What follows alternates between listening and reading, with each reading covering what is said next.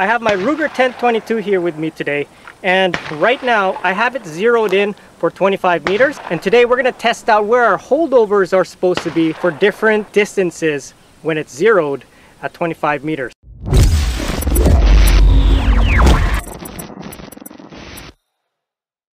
This is why I love the Ruger 1022.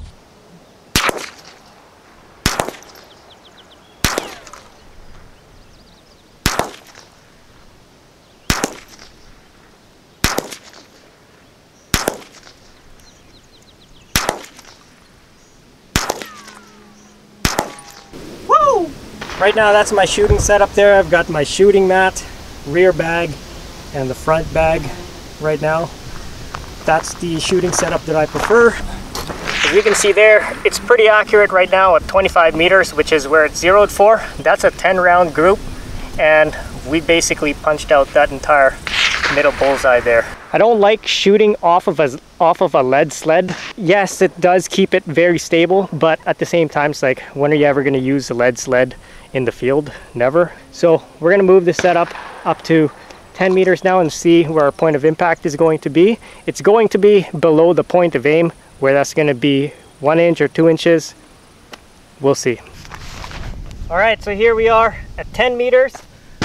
I'm expecting the point of impact to be, I don't know, maybe 2 inches, 1.5 inches below the point of aim, but we'll give it a shot and see where it lands.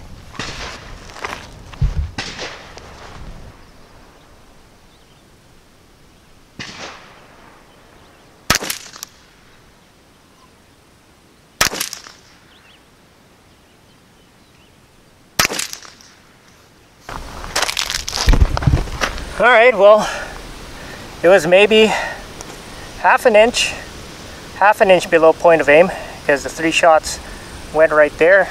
I guess at 10 meters, it's not as low as I thought it was going to be. Within 10 meters, I bet you anything it's going to be lower than that. But I think that's good enough for me, rather than testing out within 10 meters, which I'm probably never going to have a shot within 10 meters anyways. All right, here we are at 15 meters. We'll take a couple shots here and then see where the point of impact is.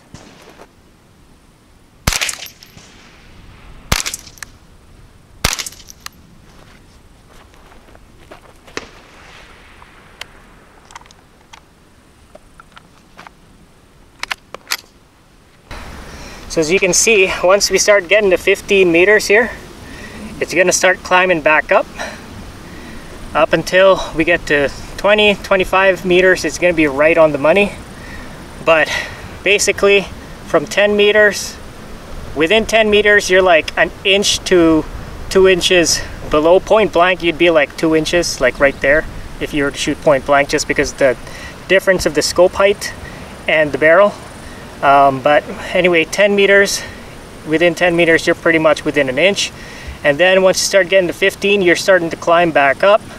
And then once you get to 20-25, you're pretty much right there, center on the money right now. Now, next thing we're gonna do, we're gonna push her back to 30 or 35 meters, and then further back into 40, 50. Maybe we'll go, I don't know, we might be able to get up to 75 meters here in this spot. We'll see. And then see where the point of impact is at those further distances, and record them so that I know exactly where to hold over on my scope the next time I'm out in the field. I'm actually using this thing on an actual small game hunt. All right guys, so I actually just went all the way straight back to 40 meters over here, just because, you know, it's gonna be pretty close to 35, and then 30 meters is gonna be fairly close to 25 meters, which is where it's zeroed for. So I'm just gonna push it all the way back to 40, see where we hit here, and then we'll go 50, 60, out to 70-ish if possible. So this is a 40 meter shot right here. Let's go.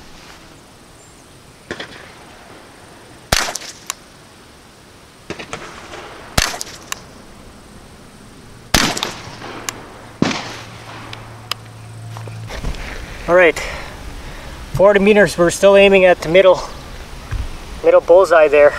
40 meters, we're still within that inch. That's insane. I wasn't expecting that. I thought we're definitely going to start dropping quite a bit at 40 meters, but we're still within that inch range. Like, look at that, guys. That is an incredible grouping right there. It's still within an inch at 40 meters. Let's see how far it's going to drop at 50. Okay, well, let's see where our point of impact lands here at 50. Still aiming for that center bullseye, guys.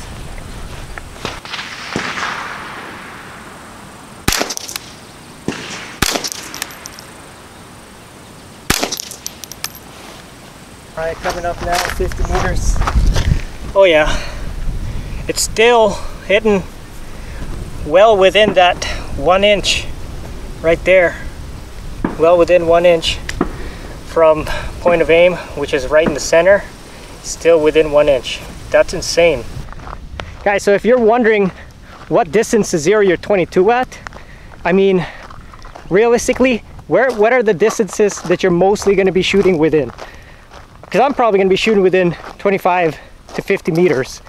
So having mine zeroed at 25 meters, that's perfect. Like, that's a kill shot every time. Like, anywhere within 50 meters right now is 100% the kill shot. We're going to try to push it back a little further. I don't know if we can. If you guys can see behind me here, we got this hill back here. So I don't know how much further we can push it, but we're going to see if we can push it, see if maybe I can get up on that little mound right there and see what distance that's going to be. That might be 60 or 70, I don't know.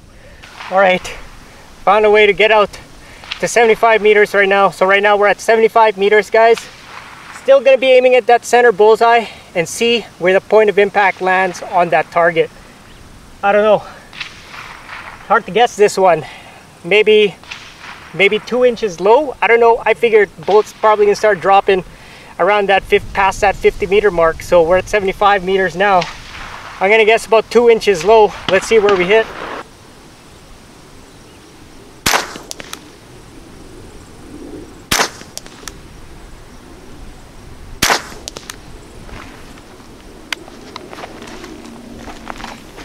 All right, that's 3 shots at 75 meters. So we'll run over there and see where we hit. Let's go. Whoa, okay, there we go.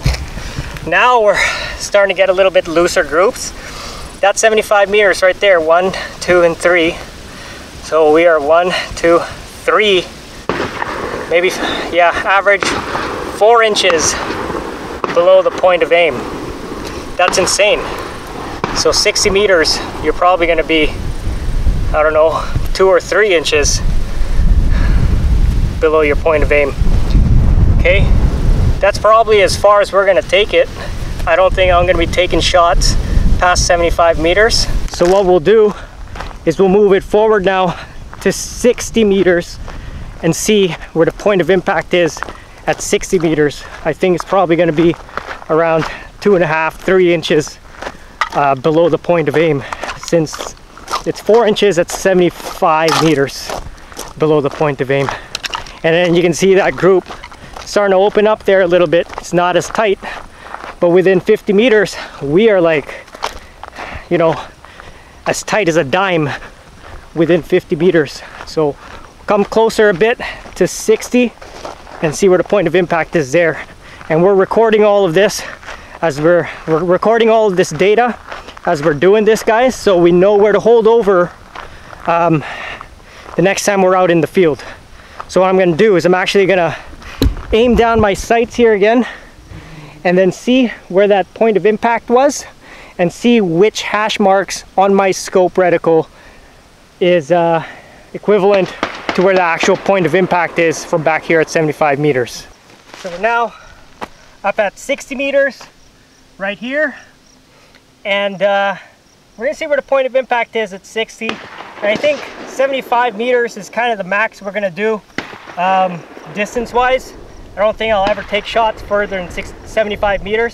So we're gonna see where the point of impact is at 60 here. At 75 meters though, FYI, on my scope reticle, it's gonna be that first hash mark below the very center.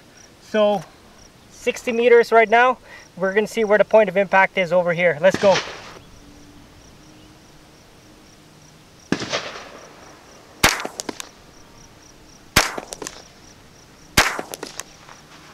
let's go see where that hit. All right, coming up now on the 60 meter group. That was the 70 meters down here, right? 60 meters was here, here, and here. So average 2 inches. It's kind of halfway up the hash mark where 75 is, halfway up over here. So in the middle of the center of the reticle and the first hash mark, which lands down here, right in the middle right there, that would be the 60 meter mark for us. As you guys can see, groups start to open up after 50 meters. That's the gist of it. If you guys are wondering what distance to zero you're 22 at, I would say 25 meters is probably your best bet. 25 meters, 25 yards, whatever you shoot, whatever you measure with, especially if you guys are just shooting within that 50 to 75, within 75 yards or 75 meters like I am. And I think most small game you're gonna take is probably gonna be within that range anyways. So I would say, yeah guys, zero it at 25 meters. That's gonna do it for today's video though. I hope you guys enjoyed it. If you did, drop a like on this video, comment, you know, help me out. It's free to leave a like, it's free to leave a comment. Help me out guys. Check out the rest of my videos as well on my channel. And if you enjoy the rest of my videos and my content and you want to see more content like this, I do all kinds of outdoor content, whether it's shooting, fishing, hunting, trapping, whatever outdoors. If you guys want to see more of that type of content, check out the rest of my videos on my channel. If you guys enjoy it, I would appreciate it if you guys hit that subscribe button as well. That's going to do it for today's video. I'll see you guys in the next one. Peace.